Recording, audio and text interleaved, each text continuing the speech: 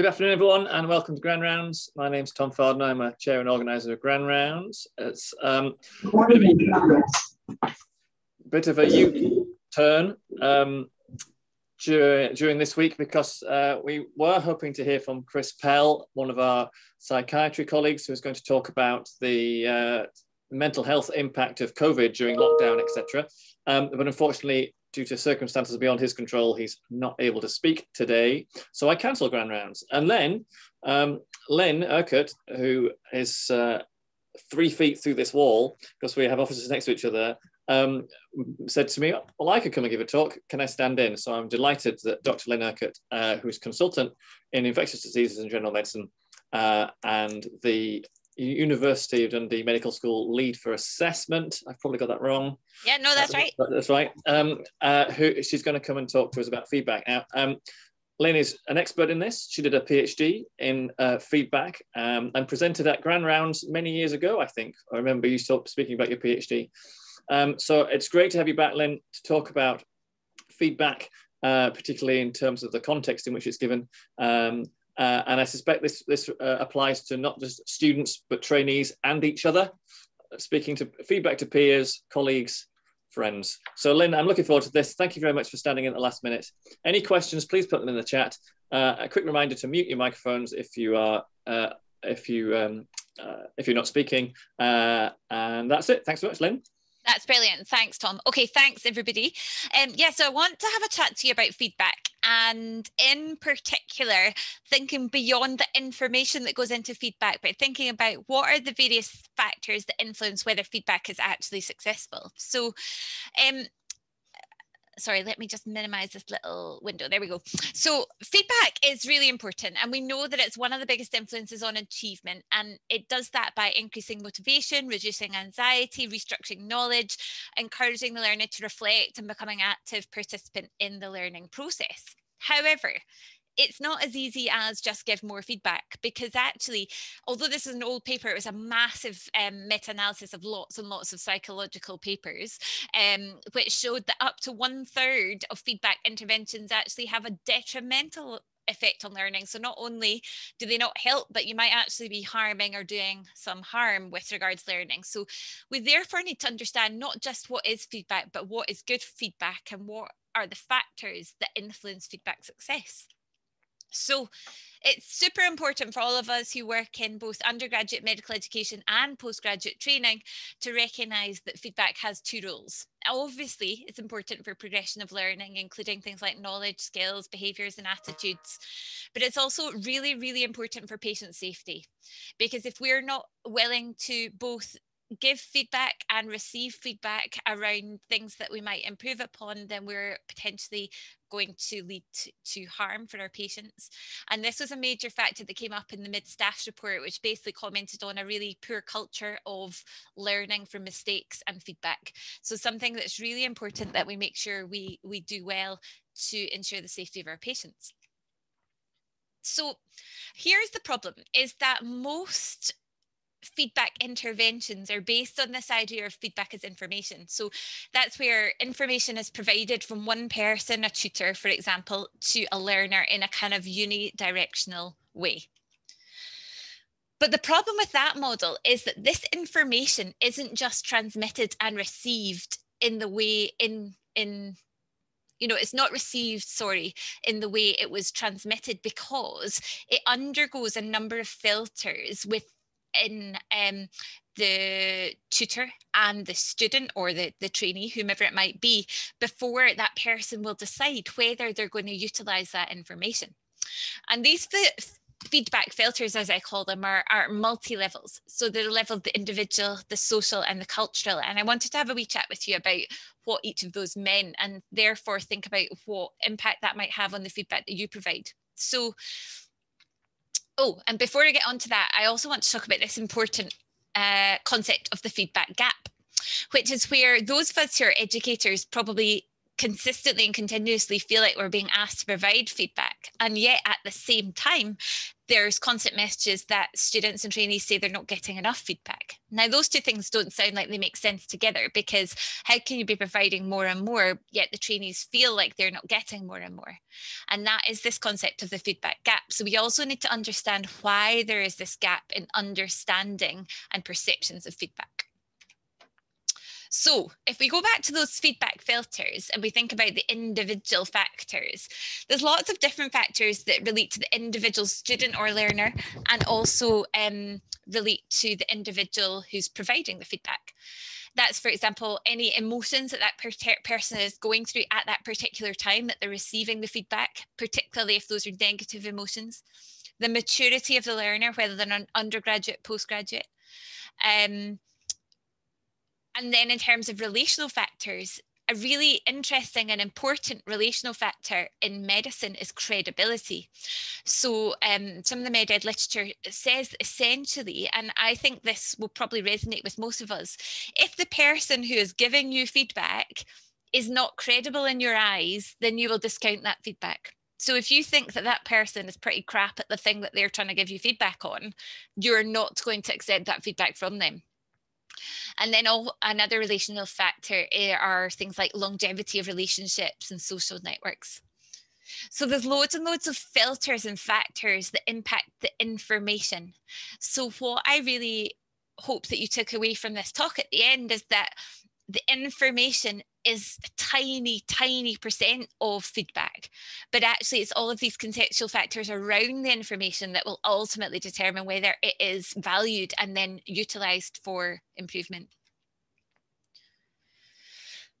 There were these Chris Watling, who is a med ed researcher in Canada, published these papers. I suppose that's quite a few years ago now, but at the time I was doing my PhD, they were quite new, which basically showed that feedback culture at medical school within Canada, the students felt that informal feedback was rare, that formal feedback was tokenistic and tick boxy, that medical students often felt that they were a burden on placement, and that credibility related not to whether you thought someone was a good teacher, but to whether you thought they were a good doctor.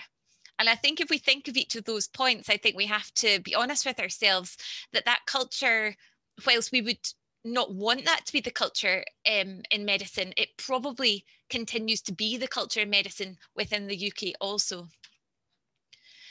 And so if you will forgive me, I'm going to present to you a little bit of data from my PhD, which was done a wee while ago now, but I hope will be examples of what makes good and perhaps less good feedback, so that we can understand through these examples how we might improve our own feedback. So during the PhD, I did two different studies. The first was across multiple medical schools, and it was really asking students to share their stories of feedback. And by looking at the stories, understanding what stories they shared and how they shared those stories, I was then able to work out what seemed to make a good experience and a not so good experience. So interestingly, in terms of how students define feedback, they still unfortunately conceptualize it as very much a one-way process, as something that happens to them rather than with them. And this was a quote: "They, i.e. medical school, basically tell us how we're doing and any areas we need to work on." It's not great when we're thinking about dialogic feedback. It's still very much something that students feels happened to them rather than with them. Students were more likely to share negative than positive experiences, but that's not unusual when you look at focus group studies, because by asking people to share experiences, they often take the opportunity to share perhaps negative experiences that they've not had the chance to share before. So it's not an unusual thing within the focus group literature for that to happen. But what's interesting is what makes a positive experience is not the opposite of what makes a negative experience. There's actually different factors that seem to make something poor as seem to make something good. And so I think that's really interesting and important. So positive experiences, the students talked about them being constructive and specific, that, you know, the person giving them feedback was actually there and able to comment in a credible way, that the relationship was respectful between the student and the feedback provider, and that there was some kind of balanced information. But if you look at the negative experience, the single most important thing that made a negative experience was that it had a negative emotional impact. So emotion doesn't really come up at all there in the positive experience, but comes up as the number one experience in what made a negative feedback experience for students. So really important there. And there are aspects of the content, so that it was maybe not standardized or constructive, but also where it related specifically to the student's personal characteristic, or where there was a poor relationship between the student and the feedback provider. So negative experiences were about the emotion and the relationship, and where it related to the student's personal characteristic. And that's not the same thing as what made a positive experience. So I want to just share examples of positive feedback. So this one here, in the first few years, at the end of every block, you had a meeting with your facilitator. They show you how you were progressing through the block, which I actually thought was really good. They've seen you twice a week. They're in a good position to tell you whether you know stuff or not. And another one, at the very end of it all, as we were leaving, he shook our hand and actually gave us a personal strength and weakness as we were leaving. It was amazing. So here we're talking about relationships and how those positive relationships and the respectful dynamic have created positive feedback experiences, but also that there's been some sort of longitudinal relationship in both of these examples, not just a one-off bit of information that's been provided. If we then look at examples of negative experiences, and I want you to think about the language that students are using in this, and we can see very much where the emotion comes through. The first one, it was PBL and the women just laid into me, you're not doing this right and you're going to fail your exams. The facilitators don't really engage in you. It was fair. I was fairly annoyed because you build up a relationship of trust and I wasn't expecting it. And then another one, I was called into a meeting. I didn't find it constructive in any way. It was almost like they played good cop, bad cop. And I came out feeling a lot worse about myself. It just made me feel really bad about myself, just in general, not even in relating to this exam. It was just very negative. So here we can see these really negative emotional impacts, breakdown of relationship in both examples between the person providing the feedback and the person on the other end of the feedback. So I looked at what the students shared, but also had a wee look at how they shared it. And just whilst I appreciate this might be different in terms of the types of research that you might look at, I want to open your eyes to different ways we can look at information. So how we look at the language that students used in their stories. And what I found was, when we look at the pronouns, that negative experiences were presented as them versus us. Where the students are on one side and the university are on the other, where positive experiences suggested a collegiality. So if we look at this first example, we as an example of a collaborative approach, well, I found that when because I had to resit an anatomy exam, and I got, I went to see a tutor about it, and she sort of went over through my results and what I'd got, and we looked at it and we focused on the areas I needed to improve, and I felt that was really useful. So you might have thought this could have been a negative experience. This is a student who's failed an exam and they've been pulled in by a tutor. But actually they have felt that because that was a collaborative approach, that was a positive experience. If we contrast it with the other example, well, I think they just do a lot of things. They try to do a lot of things to support us, but I don't think they are particularly successful. They give us the graphs, which are pretty good. They have never explained it to us once. So you can see here that if we're trying to improve the culture of feedback, one of the major things that we could do is try and improve the sense of adversarialness, of the them and usness, to try and see what we can do to create a collegiate and collaborative feedback experience for students or trainees. I also looked at kind of the metaphors that they used, and in a lot of the negative experiences, very much like feedback as war.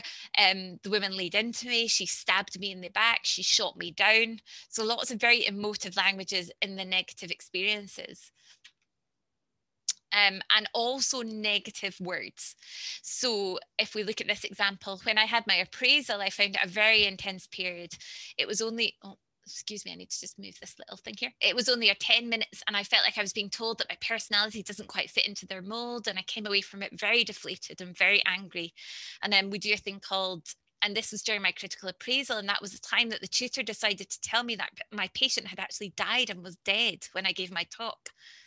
And he pauses and is very upset, and he says, and I found that extremely disappointing. So this is an example of when someone is feeling a negative emotion and is provided feedback during that episode of negative emotion, they will feel negative about that feedback, even if the feedback itself was not negative. Really important to understand the mindset and the emotional perspective in the moment that you're about to provide feedback, because if they are in a negative emotional state, i.e. tutors just told them that this patient that they've built up a relationship with is now dead, and that's, you know, had quite a significant effect on them, then actually the feedback they have conceptualized the feedback as negative, and perhaps the feedback wasn't, perhaps the feedback was very appropriate, but the student had remembered the feedback as negative because they were the emotional state was very negative. So I want to share, sorry, I must have a wee timer on this. I want to share another example that looks at various things in terms of metaphors and negative emotional talk. And we can understand when we look at this why this would be a negative experience, but I want to unpick it a little bit more. So we'd done a session where you had to give your simulated patient information, and then your tutor stopped you and gave you feedback on how well you did in front of a room full of your peers. And she told me that my shoulders are too tense and too square, which I can't help the shape of my shoulders. They're just how they are. That I look like a pointer dog and that I intimidate my patients. And I was very upset. I sat for the rest of the class, and then I went home and cried. I didn't know what to do about that. Like, I know a few people felt that I should have complained about it, but I didn't really know what to say because she's a tutor and I suppose she thinks she's helping. And then I say, and did any of your colleagues that were there at the time comment to you? And another student who is in the focus group comments, well, I was there. She was particularly and unnecessarily harsh, and we all felt the same, like we didn't know where it came from. It was very unnecessary, particularly harsh, like the things she was saying. But again, it just made a really awkward atmosphere and you couldn't say anything at that point. And then the original student said, yeah, everyone was really nice to me afterwards. And they said, oh, I would have cried if she said that to me. I thought she was way harsh on you. But and then I say, and were you able to take anything from that feedback? And the original student says, yeah, I think she might be a slightly bitter and twisted lady. So there's loads of aspects that come through this example. We can see that clearly it's not appropriate to tell a medical student that they look like a pointer dog. I mean, I think most of us with not very much training and feedback would know that that wasn't ideal. But what we can see is that through the way she shares this story, this had actually been 2 years previously, and the student still uses a lot of negative emotional talk. And so that tells us that this particular example, which the tutor, I suppose, may not have remembered because it may not have been memorable to the tutor, is incredibly memorable to the student. And 2 years down the line, this student still, really the relationship breakdown between the tutor and the student continues because the student still thinks that this tutor is bitter and twisted. And not only that, but the students who watched that episode also felt it. So what we can see when we think back to that slide I shared at the beginning that shows a third of feedback is actually detrimental, we can see that this episode would have been detrimental not only to the student who was on the other end of the feedback, because it's damaged the relationship, it's made her feel bad about her physicality, but it's also been detrimental to the relationship between the student and anyone that was watching. So this is a really, strong example of how, you can do harm with the wrong feedback and how that harm can last. And therefore feedback has legacy. And I want to come on to that in a wee while. So that study basically just concluded that students still kind of see feedback as something that happens to them rather than with them, sadly, and that positive relationships, however, were inclusive and reflected a collaborative nature and a positive relationship. But the negative experiences were very emotive, and that emotion persisted down the line, continuing to have students feel negatively, not just about the feedback itself, but about the person that provided that feedback for them. So the second part of the study was an ethnographic study looking at feedback at medical school. And what I did was basically, with my little camcorder, I went in and filmed 2 different settings where teaching and learning was happened. And I, for 8 weeks in each setting, filmed all the teaching and learning that happened that was possible. So I did that in a clinical skills teaching environment and then also in a workplace. on a ward in a teaching hospital. And I then examined and explored what kind of feedback had happened in each of those settings and tried to understand what impact the kind of context had on the feedback. But I also then showed the feedback clips back to students and tutors separately and asked the students and tutors to discuss those episodes so that I could understand where the feedback gap might exist. So I'm going to share some of the findings from that study. Just skip forward. Okay, so how do we look at who gave the feedback, who instigated it, who received it, what was the environment like at the time, who else was there, what kinds of feedback, what was the learning activity, did anyone signpost the feedback, and what was the feedback style? And I had a look in the workplace and also in the clinical skills setting. And what I found was that loads of feedback was happening. So in clinical skills footage, there was 144 episodes of feedback, which equated to about 1 episode every 3 minutes. And in the workplace, where bear in mind, this was not like teaching sessions. I'm talking about just normal workplace business. This is not specific teaching sessions that happen in the workplace, but ward rounds, just general day-to-day workplace. Even in general day-to-day workplace, that 95 feedback episodes happened, and that was roughly about 1 every 4 minutes, 48 seconds. So massive amounts of feedback that is going on all the time.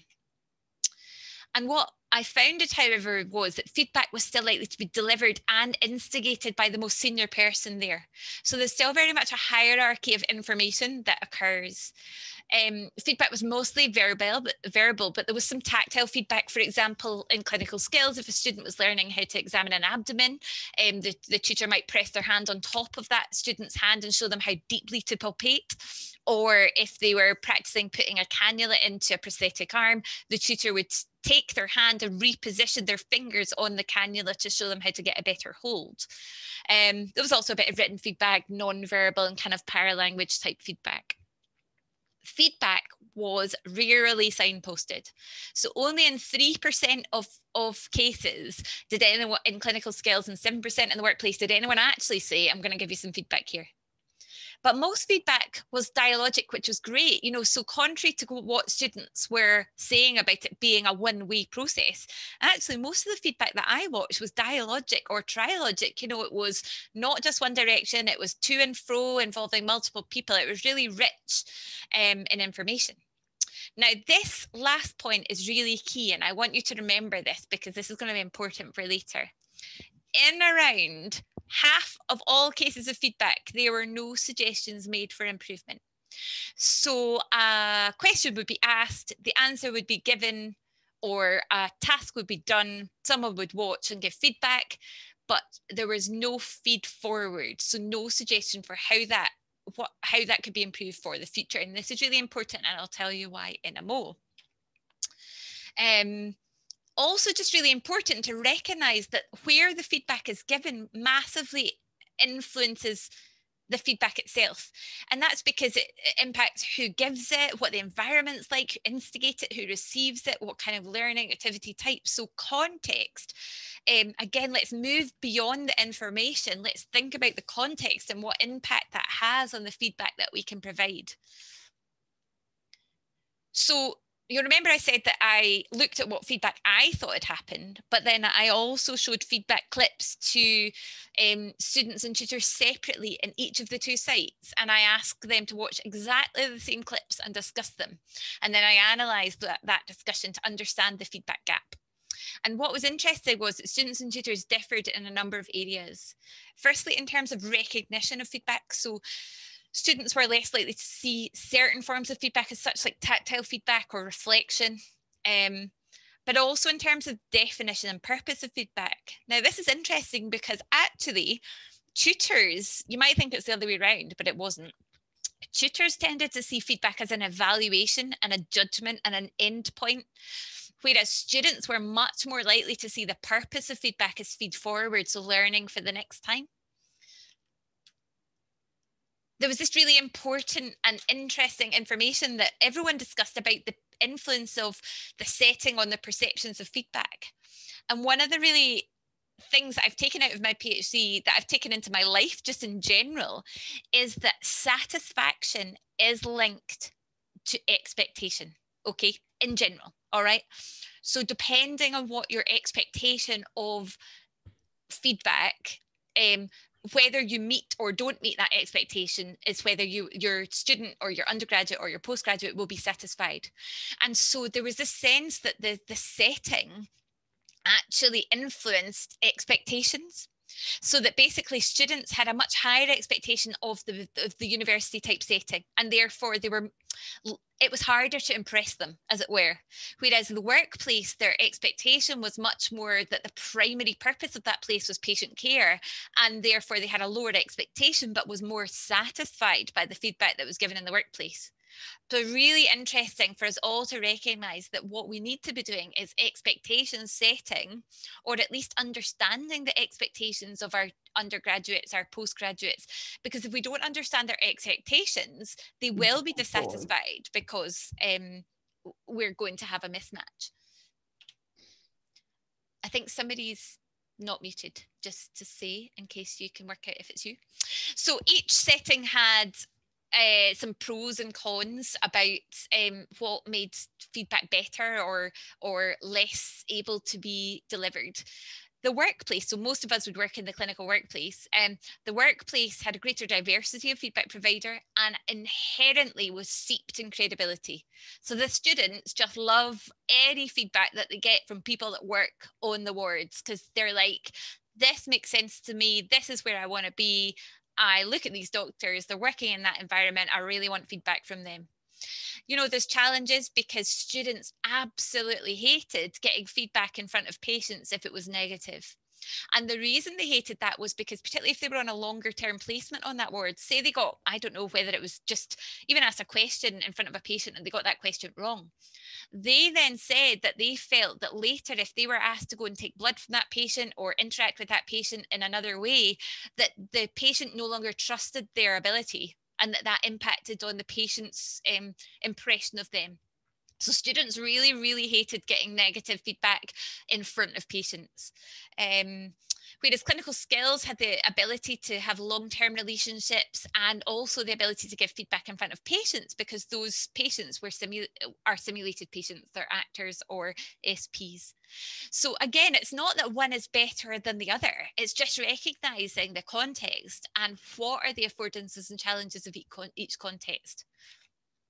So I want to talk about relationships. So credibility was not just about the person, but actually also task and context specific.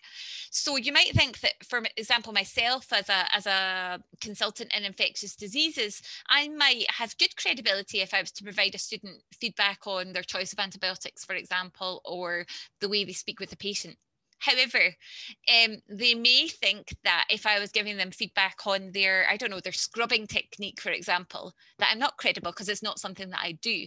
So you're not either credible or not credible. Credibility is person, task, and context specific. And credibility judgments were made by students discussing others with their peers and watching the response of others to that feedback provider. And so they're not just individually constructed, but they're socially and culturally constructed. So for example, this person says she was a really good FY as far as I can see. So like any feedback you get, you're kind of like, oh, that's a really good pointer. The nurses love her, the doctors really respect her, and she gets the jobs done. So this fifth-year student on his foundation apprenticeship is watching this FY and watching the way all the nurses and the doctors respond to that FY. He has decided that everyone thinks she's a good FY, and therefore the feedback that he gets from her is the feedback that he wants. Students talked about, you know, positive relationships, about content and delivery, but relationships were really important.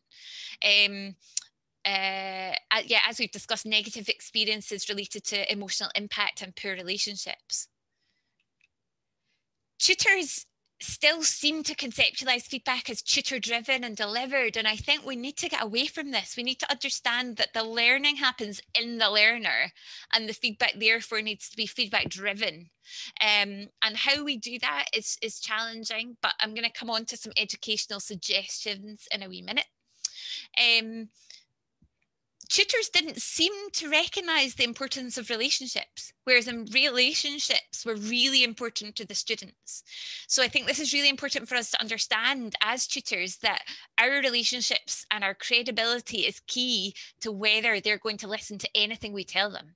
We might be giving them the most amazing feedback, the most like golden nugget of information, but if they think that we are, for want of a better term, a tit, then they're not going to listen to that. Excuse my language, but that's the truth. So if we think about the feedback gap at medical school in UK, there's a couple of things. The gaps were in the purpose of feedback. So tutors still getting to this evaluative endpoint, this judgment, this end, but students wanting to understand, how can I be better for next time? And also there is a recognition gap in what people seem to think of as feedback. So I recognise as an NHS clinician that sometimes some of the criticism of the med-ed literature is that it's all very theoretical, and then people are saying, so what? How can I actually apply that in my educational context? So I just want to spend the next 5 or 10 minutes having a wee think about how we could use this information to maybe apply this to our undergraduate and postgraduate training contexts. So what I want you to think about is, if you're an undergraduate teacher or if you're a postgraduate educational supervisor, that satisfaction is linked to expectation. You need to set the expectation early, or at least understand the expectation of your trainee. And if you co-construct expectations and then meet those expectations, you will have great outcomes in terms of satisfaction with feedback. Okay, so you need to really set expectations. You need to understand what their expectations are, because it may well be that whilst you're being used to meeting someone, you know, once every 4 months, that in their previous, I don't know, placement, that they met their tutor every week. And so, of course, there's going to be dissatisfaction if something's different now compared to what they had previously, or vice versa. And it's not to say that what you need to do is what other people did, but what it is important to do is for you to say, okay, this is what we do here. This is what I will try and do for you. And this is how and when we can meet. And then once you set those expectations, you need to meet them. So I'm sorry for the slightly chintzy slide, but it's the truth. How they feel matters.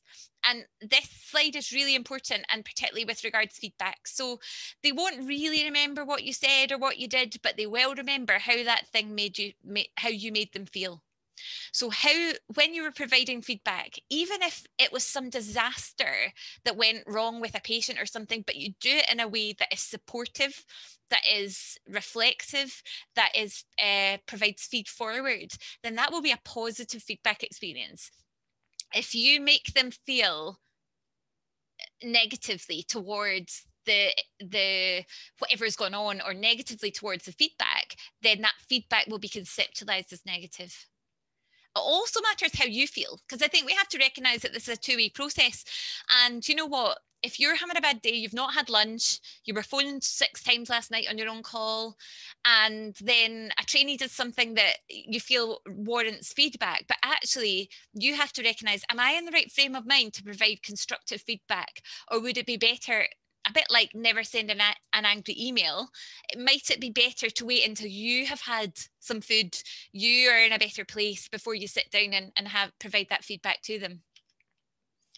So this is the thing that's really confronting for us, and I think is important for us to consider. Does that person think I am any good? Am I any good? Am I the right person to provide feedback on this thing? How do I know that, and how do I show that? So how do you demonstrate your credibility? How do you know your credibility?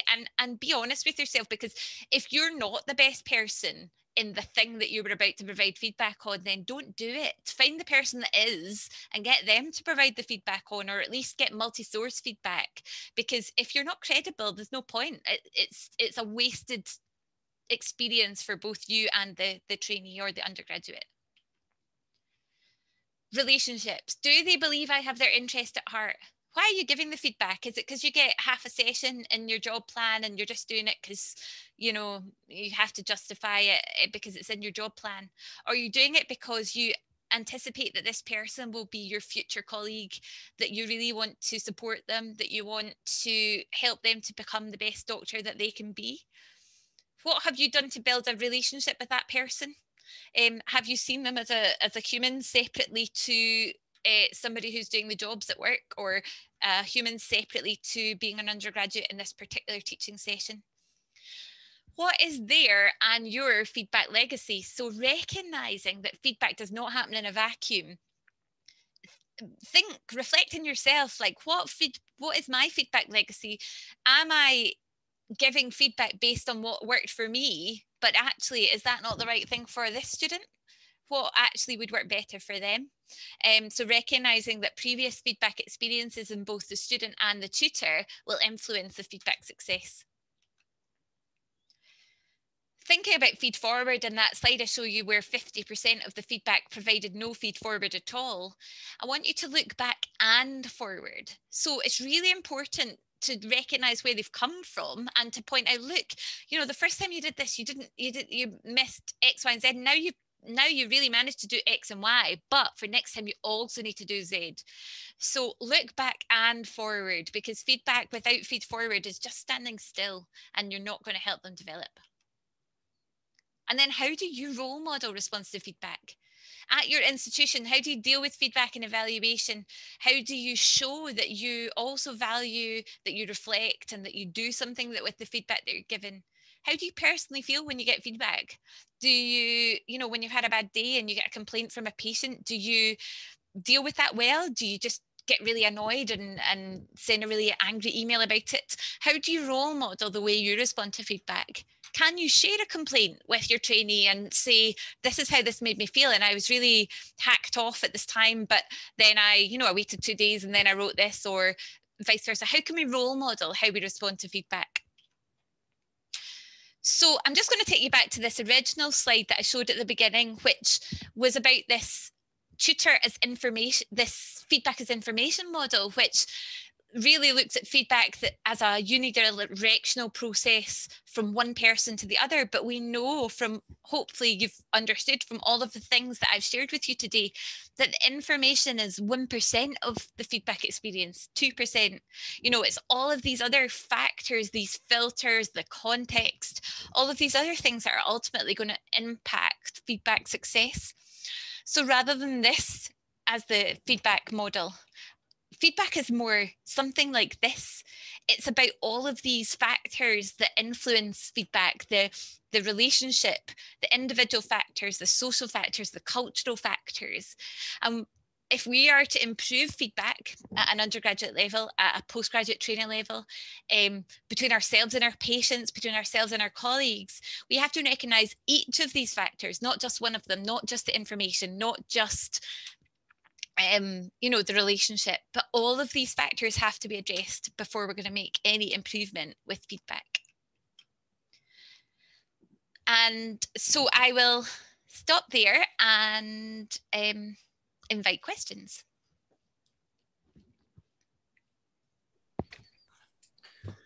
Thanks very much, Lynn. I remember all too well you doing that bit of research, because you followed me around with a camera on a ward round and some feedback sessions that I did as a relatively new consultant. It was absolutely terrifying. I remember, but I was interested to hear the first time around that we're giving a lot of feedback. It's just not necessarily recognised. And having heard your talk 5, 6, 7 years ago, and the extra insight that you now have as a more experienced educator and consultant, I think that really gives an extra dimension to your work. So I really enjoyed your talk. Thank you very much. Thank you. Does anyone have any questions that they'd like to ask? I feel like I should give you some tips for improvement feeding forwards, Lynn, but I'm going to go and have something to eat first before I tackle that. Don't say the word tit when you're doing Grand Round? I think it's entirely reasonable to say the word tit during Grand Round. That's fine. Sometimes only one word describes exactly what you mean. Has anybody got any questions, comments? Or just... Yeah, it's Kismet here, one of the consultant neurosurgeons. Hello, Kismet. Thank you for joining. I'm now a 50% clinical skills tutor, so I've had a bit of a baptism by fire since July of teaching undergraduates as opposed to postgraduates.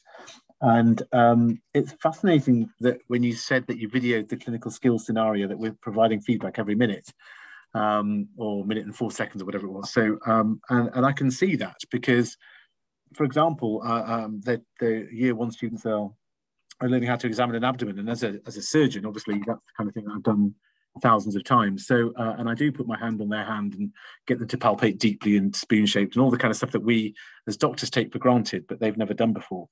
But some of the things that I feel more awkward about, and maybe I can get your advice about, are the non-verbal communication skills. And, you know, I give them advice on tone of voice, posture, try to avoid dress, but because most of them are dressed quite well. And I wonder if sometimes I kind of try to make a joke out of it, and I just wonder, and I haven't got into trouble yet, but I think I've just been put on alert. Like when Tom said he was terrified that you video game, I'm now thinking, crikey, what am I doing wrong? But my feedback so far seems to be okay from the students, but I just wondered if there's anything that you could advise about those subtle things about, you know, non-verbal communication skills and just acting the doctor part that they might take personally, that we can depersonalize and make more professional in our feedback. I hope that's an okay question. Yeah, I think that is, and I think it is something that comes up, but I agree with you. It's something that we have to be careful about, because feedback that relates to physical characteristics of individuals is a very tricky thing to get, you know, that would be a very difficult thing. So, there's been some Twitter storms. I don't know if you follow various med-ed Twitter people about people who've had feedback on their outfits during OSCEs and various things, and how really inappropriate that is. And as someone that works in the medical school, we actually read all the feedback that comes from the examiners before we send it out to the medical students to sift out some of the things that might be written that are, quite frankly, not appropriate.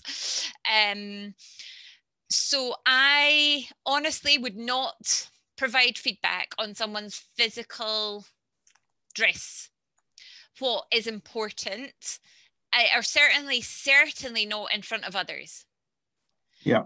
What is important, I think, is that there are clear expectations. You know, we talked about expectations and satisfaction. So clear expectations set by the medical school at the off, which is, you know, if the expectation is you're dressed as though you're going to be on the wards and seeing patients, then that's fine.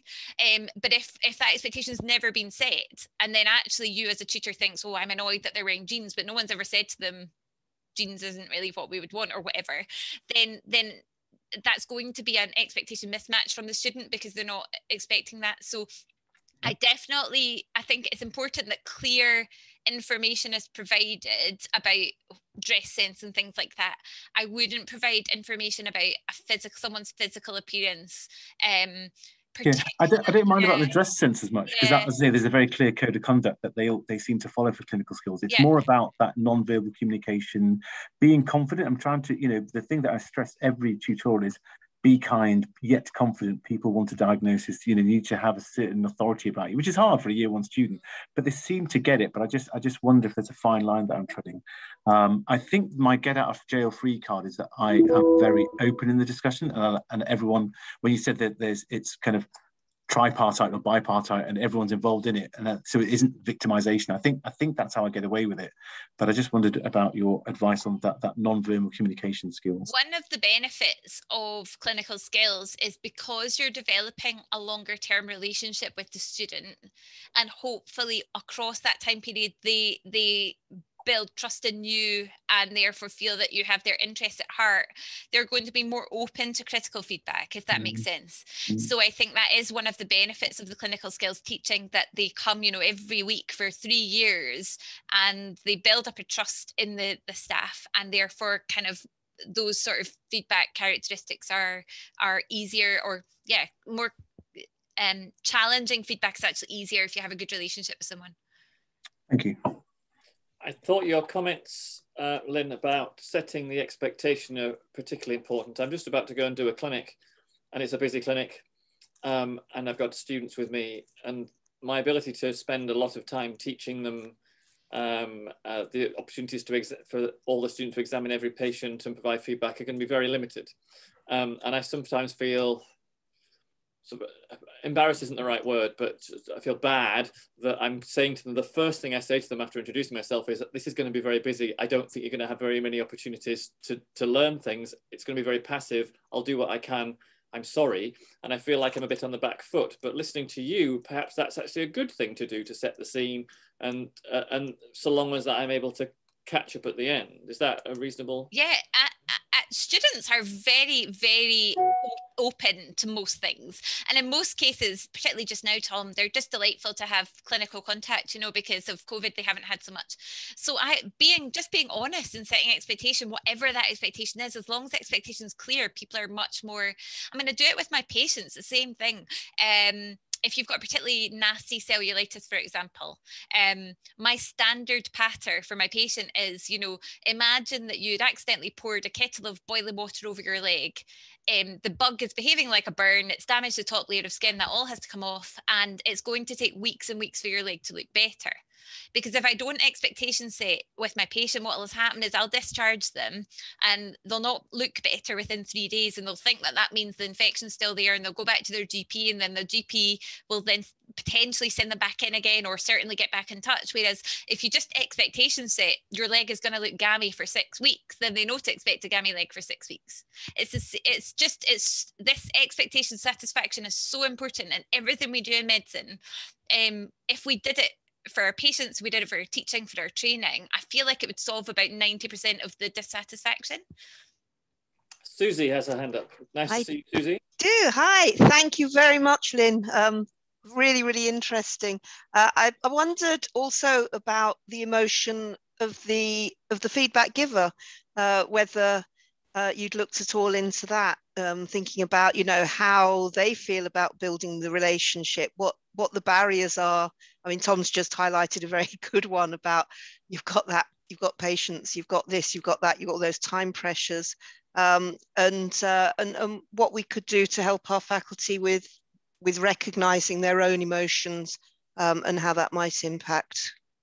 Yeah, so I think at the time, I didn't look at that specifically as part of the research that I did, because it wasn't really one of the research questions. It's just more something that's kind of come out as of beyond, and as I've kind of done some more experience just myself individually, but then also reading around it. I think it is just recognizing that the emotions are important, but that it's that, as you say, the emotions of both the trainee and the feedback provider are important, and that, like I was saying, that if you are required to provide feedback, but actually you've not eaten that day, you were on call last night and you're really tired, you are desperate for a wee and only have 3 minutes, maybe that's not the right time to have an important feedback conversation.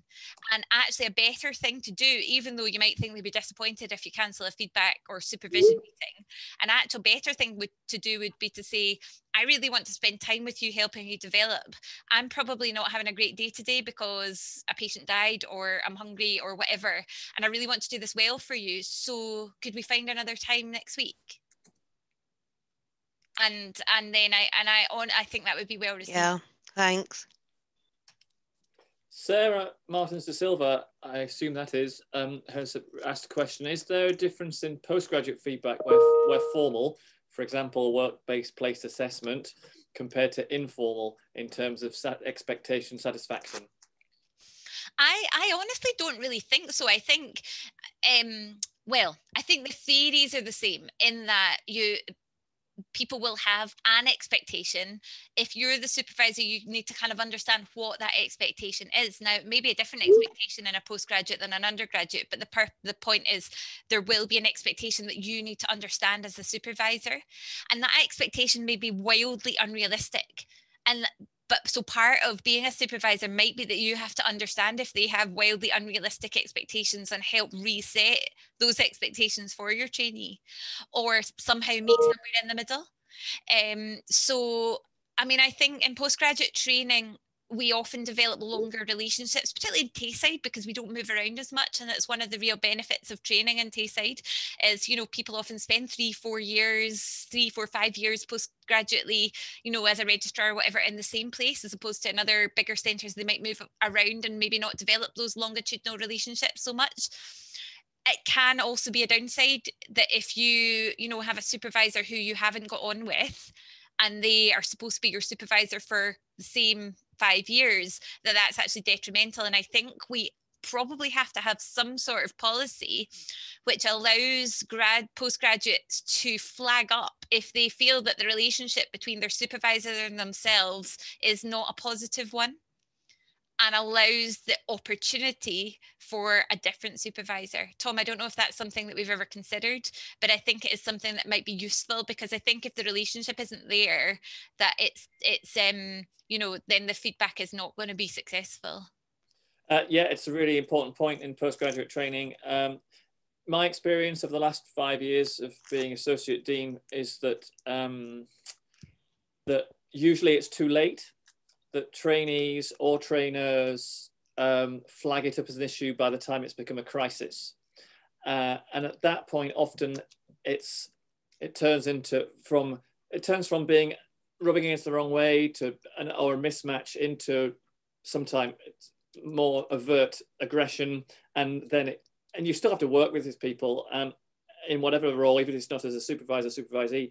So, and we do move people. We find another supervisor. What we'd like to do is to flag it up much earlier, and then have a sort of, you know, have a dialogue where you can say, oh, Lynn, you're my supervisor. I hear what you're saying, but I just find the way that our interactions our personalities are just a little bit too different, and I'm finding it very difficult to be open and honest with you. Can we find someone else, rather than it going down the line and being a big argument? That's not an easy thing to do. And I think it's very difficult for trainees, particularly more junior trainees, I'm thinking foundation and core trainees, to front up to me or more people more senior than me and say, I respect you as a clinician, but as an educator and a trainer, I'd like someone else. That's a very hard conversation to have. So, or the opposite, Tom, because let's face it, they might think, not you specifically, you know, but there might be a trainee, for example, who looks at their senior and thinks that they're a bit crap, and therefore doesn't respect them. And I don't think there's a good process just now for us to. That's a really complex thing, but it will impact on their training. Yeah, that's an even more difficult thing, I think. If it starts off as the trainee genuinely thinks they're just hopeless, that's a very difficult conversation to have. And of course, the DME is here to ensure the quality of training of trainers, to make sure that people have recognition of training and have updates and are topped up, so that we can try to quality assure the quality of trainers. And of course, that's why quality visits happen. So when the deanery comes to visit, and we ask for honest feedback from trainees about their trainers. You know, is there a good relationship? Are you getting that? Are you getting feedback appropriately? And what do you feel like? We're changing the questions more from have you got your 5 ACATs this year to how do you feel about your training and how do you feel about the feedback? So that kind of thing, it's not an easy fix, but we're certainly looking into it. Time for one last question, which is from L. Nicholas, who says, fascinating topic and very useful. Is it an area of research that you're still involved in? What are the areas that further research should focus on? I feel like I'm back in my PhD vibe right there. Where do you take this now? No, thank you. So after doing my PhD, I then went back into finishing off my clinical training, and then was a consultant, and then COVID happened. So basically, for various reasons, like lots of people, I haven't had the opportunity to do feedback or to do research. However, I recently was appointed as assessment lead for the university. I started that about October time, and a part of that will be to think about the research strategy going forward with regards to feedback and assessment.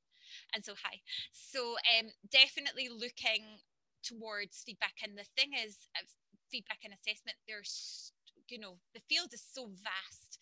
It's thinking about what we can do to look at it. So we're having a wee think about what our priorities might be. The medical licensing assessments coming in for medical schools, so so a lot of our focus is around things like that, but other important things like differential attainment, various factors related to assessment. And so we're looking going forward, because the assessment lead post didn't exist before, so now that that's in place, having a wee think about how we can move the research agenda forward. Thanks very much. Thank you. And I think that draws things to a close, Lynn. We have time to get to clinic and the afternoon's activities, where I will set expectations and do my best to have dialogue-based feedback with all those who join me in the clinic. And some feed forward. And some feed forward. And definitely feeding forward. That's the key thing today. No, thank you, Lynn. It's always nice to hear an expert talk about something, and welcome back to Grand Rounds. And thank you very much. Everyone, this will go on YouTube in due course, and look out for next week's email for the next week's Grand Round. Thanks very much. Take care. Have a good weekend. Thank you, everyone. Thank you.